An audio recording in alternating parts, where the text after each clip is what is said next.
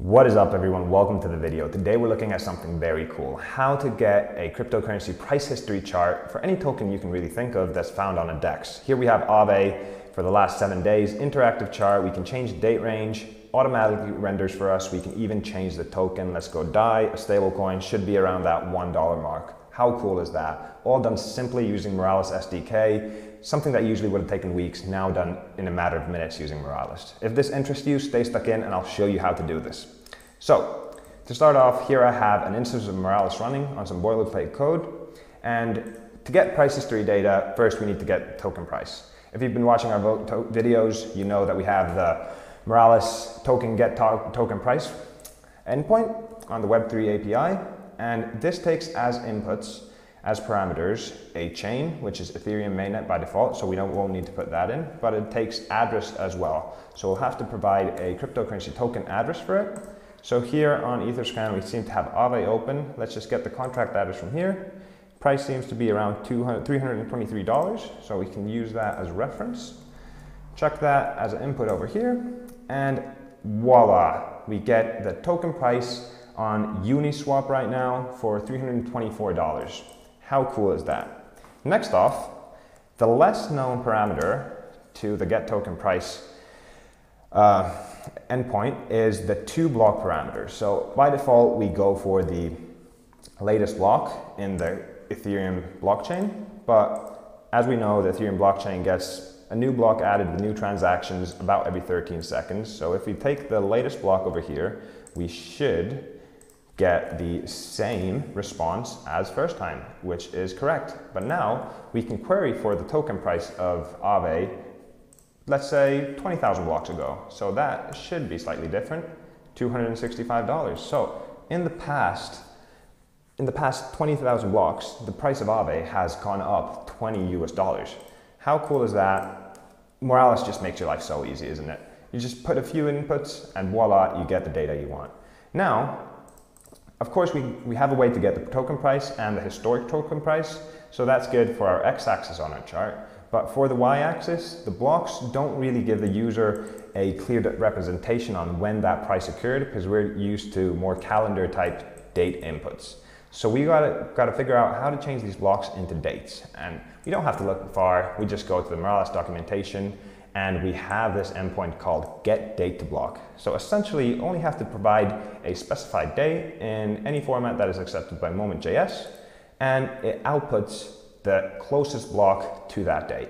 How cool, Moralis just making your life ever so easy.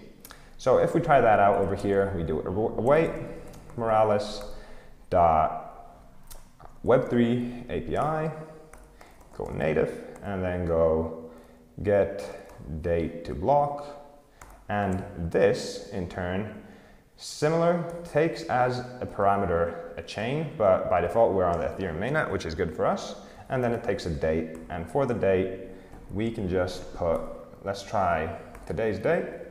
So today's date is the 2021, go October and the 2nd.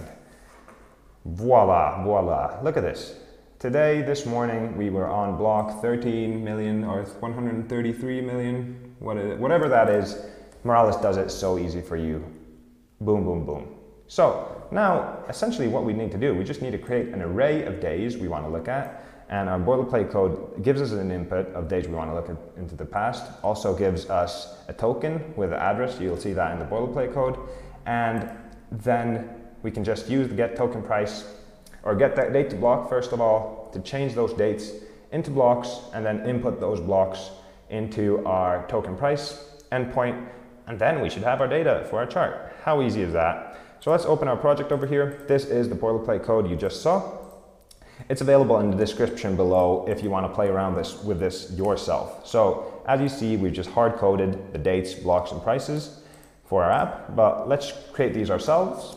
So for the dates, as you saw, we have the radio button inputs for the days we want to look up into the past. So that is given by the days variable. So we can just create an array by doing array, number of days we want to look into the past. So that'll be days. And then we can fill this array, map through the array E and index arrow function. And now, because we bring into our code moment.js, we can use the moment function. Where were we? Here, moment. So this gives the current date and time. And then because we want to create an array, we can subtract always the index of the array we created, and we'll always subtract by a day, so we'll get daily data, and then we'll format that nicely to look pleasing for our user. So we'll do the year, month, and day. How lovely. Of course, because we're subtracting, these dates will be in descending order, so we'll just reverse this whole array to put it in descending order, better for a price history chart. We can do a console.log to see what our dates look like. Because we call dates over here, we'll just call this dates1 for now, so we don't get any problems with having the same name of variable. So refresh the page, and now look at this. We have an array of dates looking into the past, and it's affected by the input that the user selects. Now we can use our Moralis endpoint for get data blocks to get the blocks. So let blocks 1 equal, and we'll have to wait because we're calling Moralis, and we have multiple calls, so we have to wait for all of them. And now we'll map through our dates, and for this it'll be an asynchronous function again. Async, and over here put a little arrow function, and if we go back to our thing, we should be able to get this code from here. The get to block call, get date to block call, and for our date, we don't have to hard code anything anymore because we have our array of dates and we're mapping through it, so we'll just put an E in there. How good is that? Now if you console log the blocks1, see what that gives us, refresh the page. Very, very good. We get an array of all the different dates we created, and then the block that is closest to that date. How cool is this? Moralis. I'm telling you guys, get on it. It's so easy, makes your life so much easier. And now finally, we just need to get the prices. This will be very similar to our blocks call. So let's just get that from over here. Paste that into there and call this prices1. Await promise all. We'll map through our blocks, right? Blocks1, and then we won't get the native, we'll get the token, get token price, and as parameters we take an address. And because in our boilerplate code we have this select input that selects a token, we also get the token address and store it in address, so we can just chuck that into there. So address will equal address, and then our toBlock parameter, which will give us the block, is going to be just the E. So because we're mapping through all our blocks, we'll just put everyone in there, and then we'll see what we get. But let's see, because our blocks gives objects, and we don't want the whole object of each 7 elements. We just want the block parameter, so we'll just have to put that in here. Dot blocks, not a comma, a dot, and that's better. And now we console log. Let's not console log the block. Let's console log the prices, and see what we get. Refresh the page, and voila. What do we have? We have the prices. US dollar price, $325.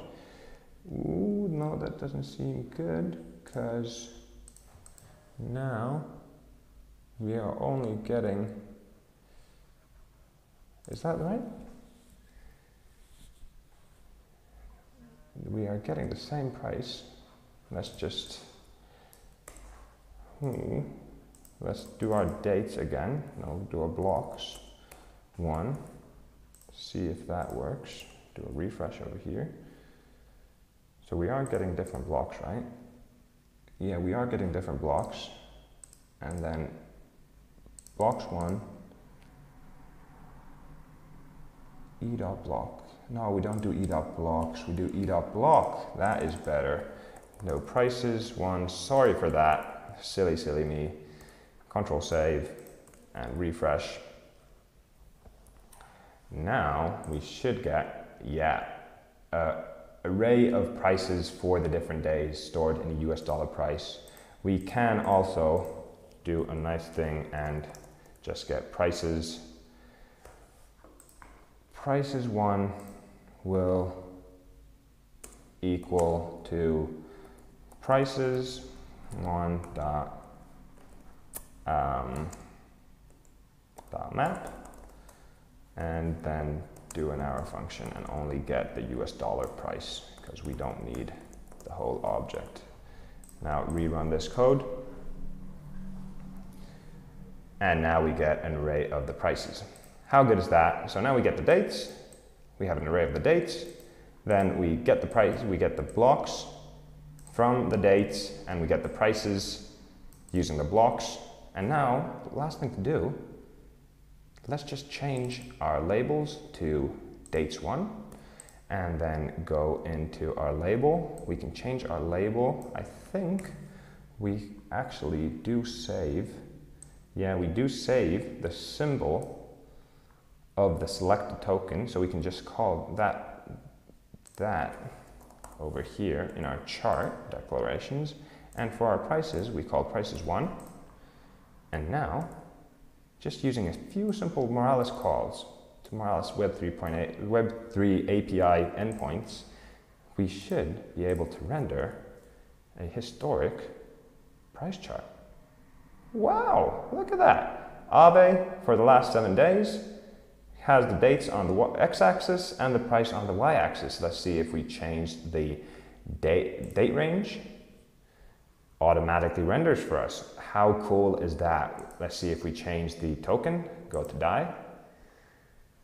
And wow, how cool was that? Didn't take us any time at all. We just use a few cool Moralis Web 3 API endpoint calls and we get a historic price chart for any cryptocurrency token that's on any token. For now, the boilerplate code has a list of the default Uniswap tokens, but you can change this. We can even look at Binance Smart Chain. We don't have to look at Ethereum mainnet. All of this done easily using Moralis. As I said, the boilerplate code is down in the documentation, not the documentation, in the description below. Please have fun with this. Start building yourself. Moralis makes building so much easier, and let's just get Web3 apps out there. Cool. Hopefully you enjoyed the video. I'll see you in the next one.